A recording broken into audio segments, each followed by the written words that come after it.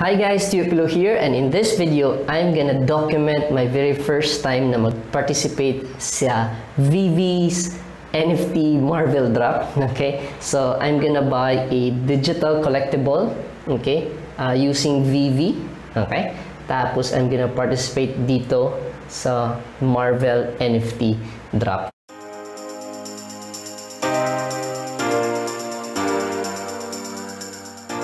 If this is the first time you're hearing about VeVe, alright, so I have a separate video, you can check that out. So I discuss about NFT, about VeVe, the platform, tapos yung cryptocurrency powering VeVe, and how I lost almost 90% of the value of my money investing in that cryptocurrency. So if that interests you, you can also check that video out, alright?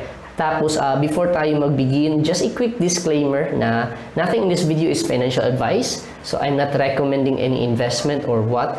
But, this is just my personal opinion and tsaka basically just for educational and informational purposes only. And basically me documenting my journey in cryptocurrency. So, yeah, if you want to invest into this kind of investment like NFTs, blockchain, cryptocurrency, so make sure you do your own research. Right, so now that's out of the way, let's dive into the content.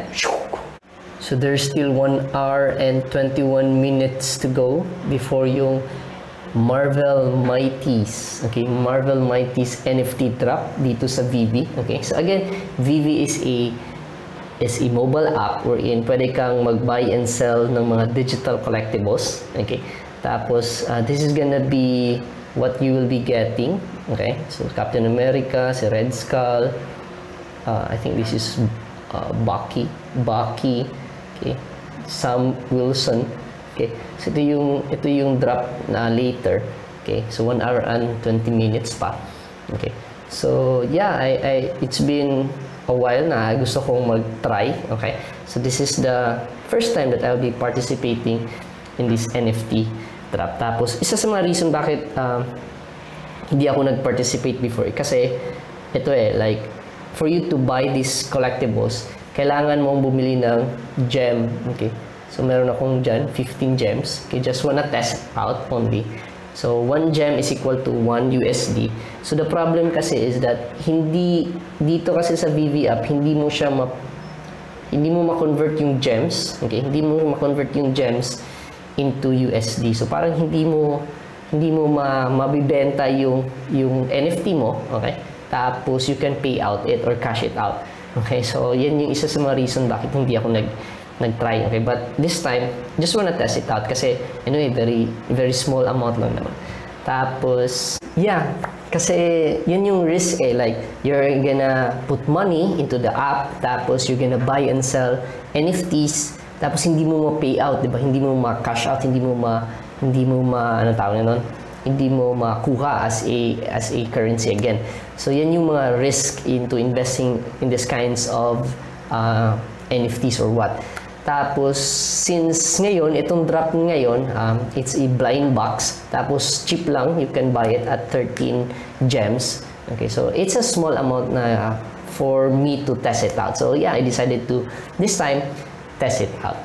Tapos, one of the cool things I did is that, para makapag-load ako, for me to buy gems, what I actually use is my cryptocom Visa card. Okay, crypto.com Visa card. So yeah, I have actually a separate video wherein if you don't know where to buy cryptocurrency, you can check that out. Meron akong complete walkthrough of crypto.com's mobile app. Okay, tapos yun yung ginamit ko, yung Visa card.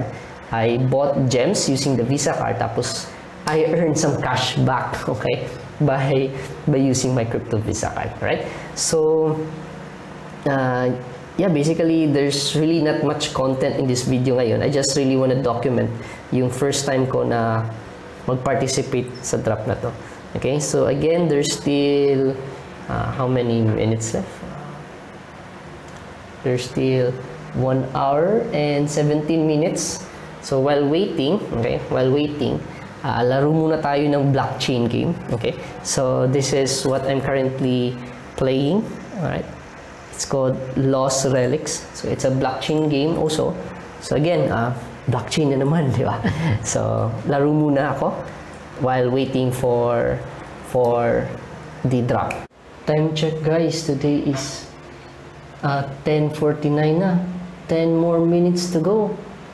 Okay, so yeah. So isa sa mga reason bakit ako nag-decide to participate in this drop kasi today is this is the first time they're implementing yung mystery box or blind box. Okay, meaning you have a opportunity or a chance to get a common. Ito si Sam, common. Ito is ultra rare. Itong si Red Skull. Ito yung gusto kong makuha.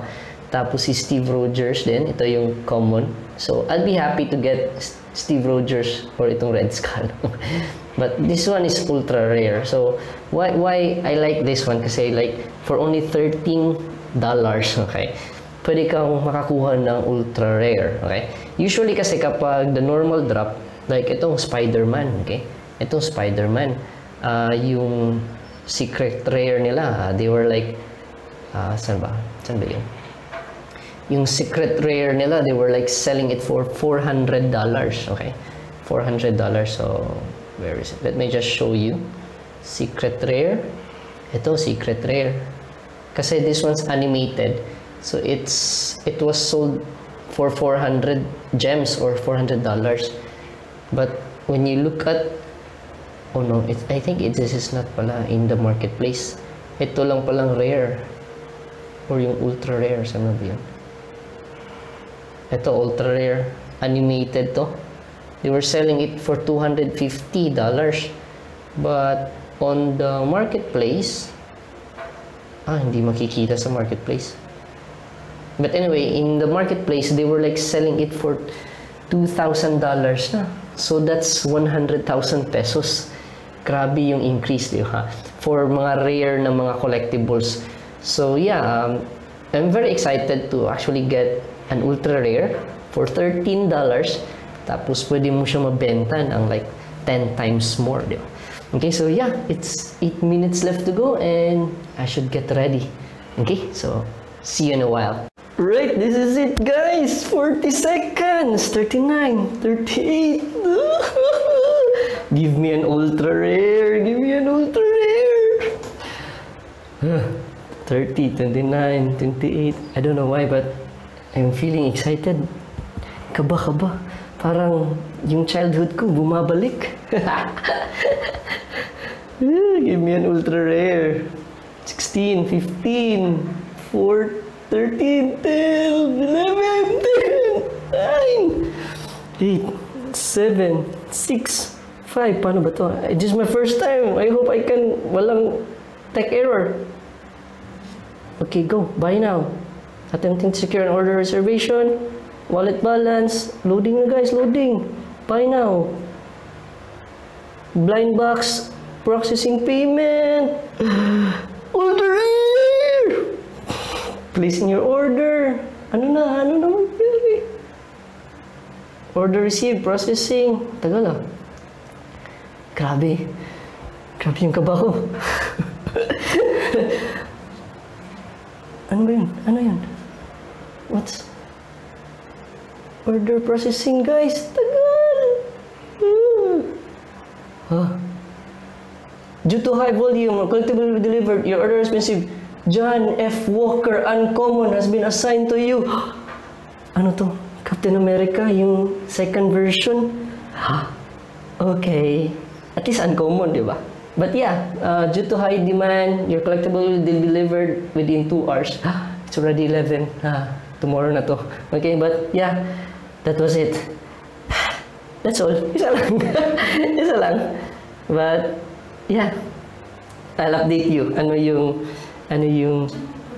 Ito pala si John F. Walker. So, still Captain America. Sayang. Sana yung Red Skull. Sana I added more gems. Anyway. So, yeah, I'll update you tomorrow. Bye-bye! So, welcome back. Okay, so good morning guys. So, ayun, itong sabi ng platform, ng VeVe platform, they sold out after 15 minutes, diba? So, ang bilis. Like, there were like 70,000 mystery boxes. Okay? Tapos sold out na kaagad. Okay? Tapos ito yung nakuha ko. I'm gonna show you si John F. Walker. So, I believe he's still Captain America. Tapos, saan ba yun? Punta tayo sa my collection. Okay? Punta tayo sa collection. Tapos ito. Ito na. Ding, ding, ding, ding, ding. It's still loading. But, yeah. So, I bought it for 13 gems, $13. Tapos, in the marketplace, actually, mura na siya sa marketplace. But people were happy kasi they have a chance to get the ultra rare. Okay? Tapos, as I mentioned yesterday, so, or last night, yung ultra rare naman, so I'm looking now at the marketplace. Okay? Makikita mo that they're selling it. Ito yung marketplace. Ito, Red Skull. If ito yung nakuha ko sana, times 10 na sana yung investment. Diba? Like, $139 na. 139 gems na yung pinakamura ng Red Skull. Okay? So, you bought $13, tapos, ayun, times 10. Okay, yung investment. So, yan yung potential ng mga NFTs. Okay? Tapos, for John Walker naman, mura lang siya. Around $7 na lang. Okay?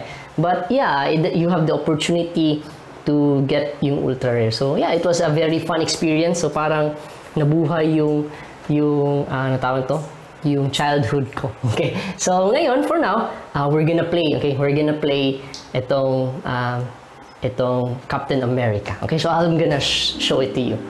All right, Langga. So you point at there in the laptop. There. Up more. Smile. Captain America is there. Higher. Okay, I'm gonna take a picture of you. 1, 2, 3, smile. Okay, so that's how you play with it. And then, is that it? Save. Okay. Did I save it na? So here are some of the pictures that we took while playing the VeVe AR app. Okay, so I don't know if you can see that clearly. Let me just... Okay. So here's some pictures. So it was really fun. Okay, yeah. Ayun, okay. So yeah, NFT, digital collectibles through NFT could also be a fun way, fun kind of investment that you might also want to explore. And if you're interested with this, learning about this type, so I have some previous videos you can check in the description below, all about cryptocurrency, blockchain, and NFTs. All right. So if you find this video valuable, make sure you hit that subscribe button and ping that notification bell. Tapos, if you want to start your passive income journey with me, visit freedomlabph.com. Again, that's freedomlabph.com. And yeah, before you go also, if you notice, I'm wearing crypto.com t-shirt, diba? So, ito yung favorite cryptocurrency ko as of today, okay? As of now, ito yung favorite cryptocurrency ko. And if you also wanna grab your crypto swag, so we have a link down below, so you can visit my online t-shirt store and grab your crypto swag, okay? So, once again, this is Tiyo Pilo, and create your desired lifestyle. Bye-bye!